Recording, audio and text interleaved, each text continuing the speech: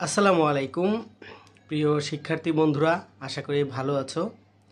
আমরা আজকে আলোচনা করব গুণোত্তর ধারার সূত্রসমূহ। এই গুণোত্তর ধারা এবং গুণোত্তর ধারার সূত্রসমূহ দশম শ্রেণী এবং এসএসসি পরীক্ষার্থীদের জন্য খুবই গুরুত্বপূর্ণ। তোমরা অবশ্যই ভিডিওটি দেখে ভিডিওটি পজ করে অথবা স্ক্রিনশট নিয়ে সূত্রগুলো খাতায় লিখে নিবে। খাতায় লিখে নিয়ে ভালো করে বুঝে অধ্যয়ন করলে অবশ্যই তোমাদের কাছে গুণোত্তর ধারার সমস্যাগুলো সমাধান করা অনেক সহজ হয়ে যাবে। দেখো, আমরা প্রথমে একটা ধারা লিখে নিয়েছি। এই ধারাটি আমরা পদগুলো একটু বিবেচনা করে দেখি যে এই যে প্রথম পদ, এটা দিয়ে দ্বিতীয় পদকে ভাগ করলে 2 পাওয়া যাচ্ছে। আবার দ্বিতীয় পদ দিয়ে তৃতীয় পদকে ভাগ করলেও 2 পাওয়া যাচ্ছে। আবার তৃতীয় পদ দিয়ে আমরা চতুর্থ পদকে ভাগ করলেও 2 পেয়ে যাচ্ছি।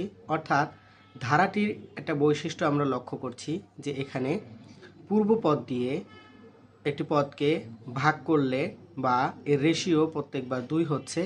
অর্থাৎ যে কোনো পদকে তার পূর্ব পদ দ্বারা ভাগ করলে যদি এরকম একই রকম রেশিও আসতে থাকে তবে এই ধারাকে আমরা গুণোত্তর ধারা বলতে পারি। আবার এভাবে বলা যায় যে কোনো একটা পদের পূর্ব পদ একে মানে এর দ্বিগুণ এখানে গুণ করলে পরপদ পাওয়া যাচ্ছে। অর্থাৎ আমরা এখানে প্রত্যেকটা পদ দেখো দ্বিগুণ হয়ে যাচ্ছে প্রত্যেকবার। অর্থাৎ সাধারণ যে অনুপাত, প্রত্যেক দুটি পদের সাধারণ অনুপাত পূর্ব পদ দিয়ে পরপদকে ভাগ করলে প্রত্যেকবার 2 পাওয়া যাচ্ছে। অর্থাৎ এটাকে আমরা রেশিও বললে এই রেশিওটা হচ্ছে 2। এখানে বিভিন্ন রেশিওর ধারা হতে পারে, কিন্তু বৈশিষ্ট্যটা এরকমই থাকবে যে পূর্ব পদ দ্বারা যে কোনো পদকে ভাগ করলেই একই রকম রেশিও আসবে। এ ধরনের ধারাকে আমরা গুণোত্তর ধারা বলতে পারি। দেখো, এই ধারার প্রথম পদকে যদি আমরা এ মনে করি, যে ধারার প্রথম পদ হচ্ছে এ, এবং এই যে অনুপাত, সাধারণ অনুপাত, এই সাধারণ অনুপাতকে যদি আমরা আর বিবেচনা করি তবে যে কোনো একটি গুণোত্তর ধারার যে কোনো পদকে আমরা লিখতে পারবো ধারার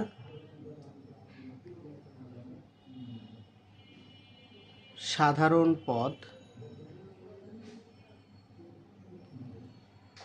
হচ্ছে তাহলে এ আর পাওয়ার n-1। অর্থাৎ এখানে n হচ্ছে যে কোনো স্বাভাবিক সংখ্যা। আমরা যে কোনো পদকে এভাবে লিখতে পারি। একটু প্রুভ করার চেষ্টা করি আমরা। যদি n এর মান 1 হয় তবে ধারার প্রথম পদ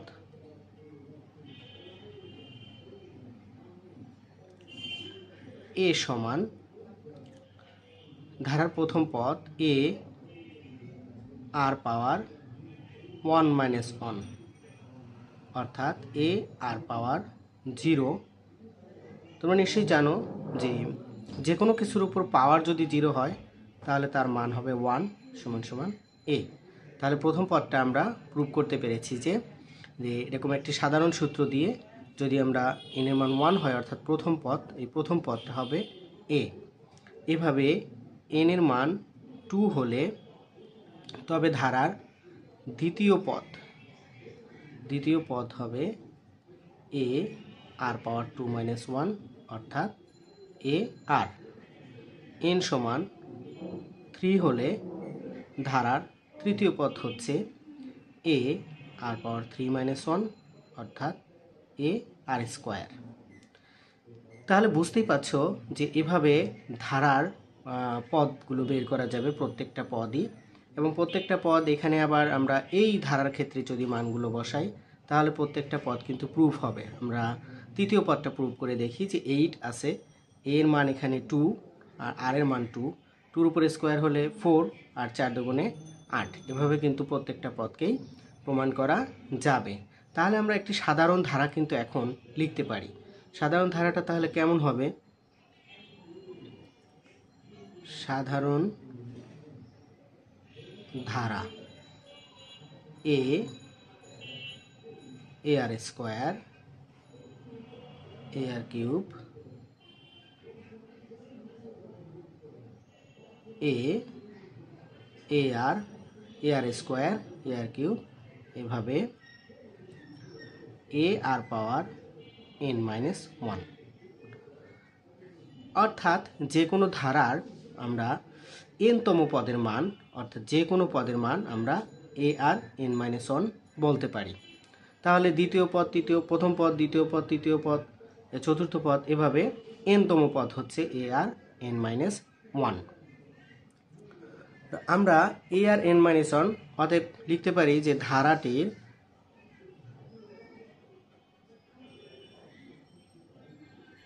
n-তম পদ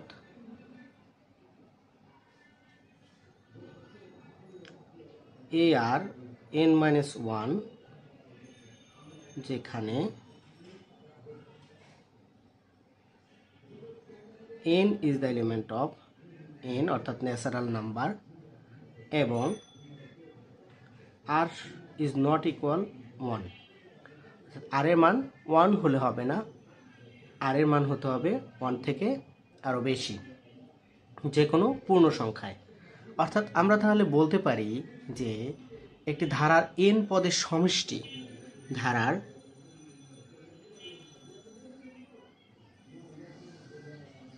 n পদের n-টি পদের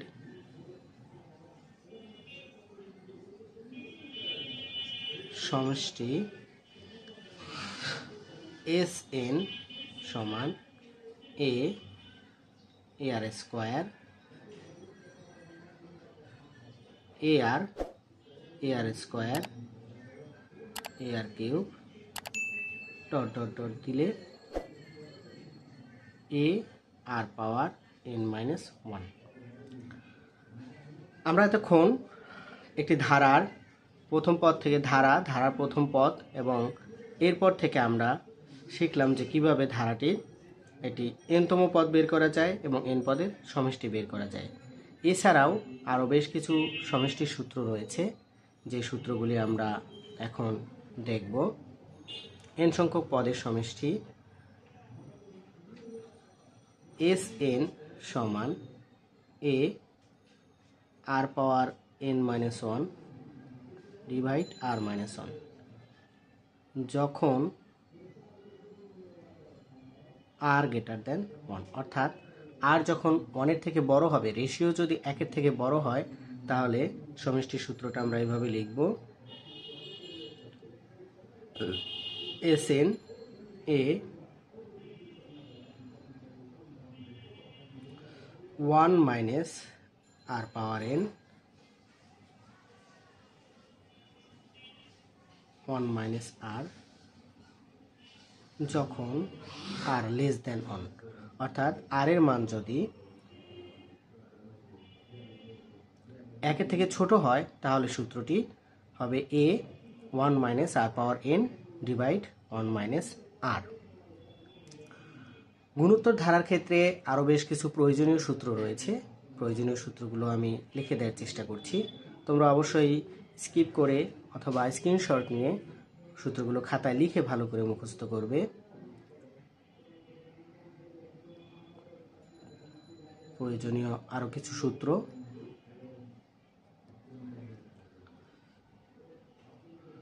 1 plus 2 plus 3 plus dot dot plus n। দেখো, এটা আসলে প্রকৃতপক্ষে হচ্ছে স্বাভাবিক সংখ্যার সমষ্টি n ইন্টু n প্লাস 1/2। আমরা এটাকে বলতে পারি যে যে কোনো স্বাভাবিক সংখ্যার সমষ্টি n ইন্টু n প্লাস 1/2।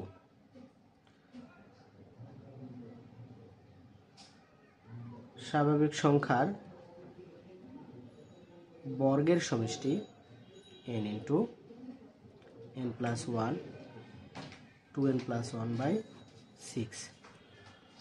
তাহলে স্বাভাবিক সংখ্যার বর্গের সমষ্টি আমরা বলতে পারি Sn সমান n into n plus 1 2n plus 1/6। একইভাবে স্বাভাবিক সংখ্যার ঘনের সমষ্টি